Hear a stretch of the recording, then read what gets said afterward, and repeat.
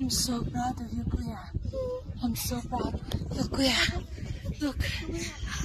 How do you feel? It's hot.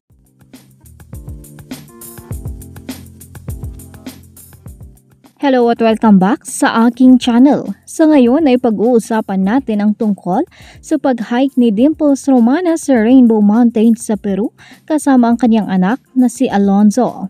Ang video nilang ito ay medyo emosyonal. Maririnig mo ang pakikipag-usap ni Dimples sa kanyang anak tungkol sa mga hamon ng hiking at kung paano ito nauugnay sa buhay.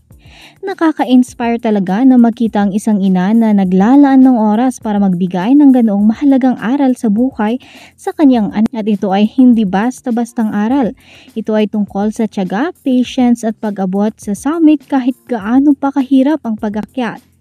Sa tingin ko marami tayong matututunan sa karanasang ito.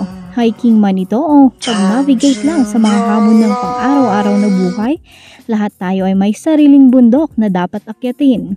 At tulad ni Dimples at ng kanyang anak, kailangan nating manatiling matatag, manatiling focus at huwag sumuko sa ating mga layunin. Narito at ating panoorin ang buong video na ibinahagi ni Dimples sa kanyang social media.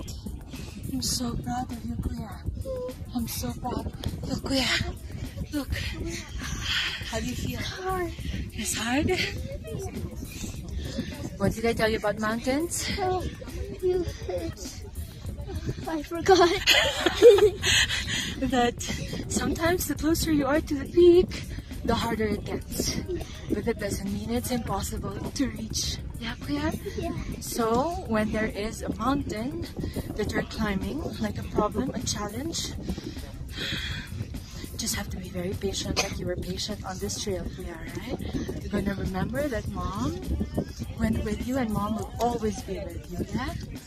Okay. Yeah, so no matter how hard it gets, always remember, Mom is always with you, yeah? Yeah. And that there is no mountain you cannot reach, Kuya. Yeah. Okay? Oh, yeah. So what do you remember from that? Oh. Nothing.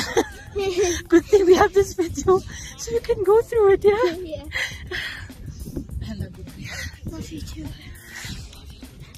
There's nobody else I would go on this trail with than you, Kuya. You got this. I got this.